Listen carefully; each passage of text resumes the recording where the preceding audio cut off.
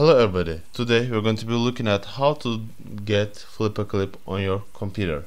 So there's no direct way to do it because it's a mobile application, but we can still download it by using extra softwares. What we are going to do is we are going to download BlueStacks, which is an emulator that allows you to use mobile applications. You can download it from the website. I'm not going to click on download because I have already downloaded the BlueStacks. Here we are on our main page on BlueStacks. What we are going to do is we are going to find Play Store in the folder that is called System Apps. Click on Play Store, and the rest is almost the same as mobile phones.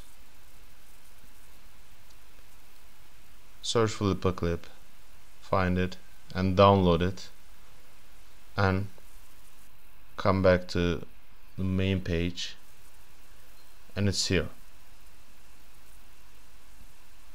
There you go. Hope that I could help you. Thanks for watching. Take care.